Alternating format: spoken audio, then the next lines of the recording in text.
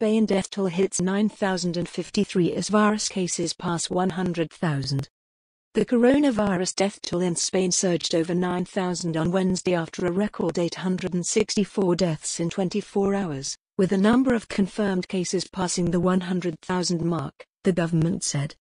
Spain has the world's second highest death toll after Italy, with the virus so far claiming 9,053 lives and the number of confirmed cases reaching 102,136.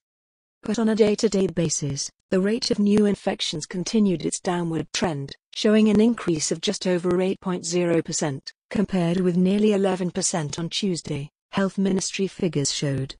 And the death rate has also slowed, from 27% a week ago to 10.5% on Wednesday, with officials saying the data appear to show the epidemic is reaching its peak.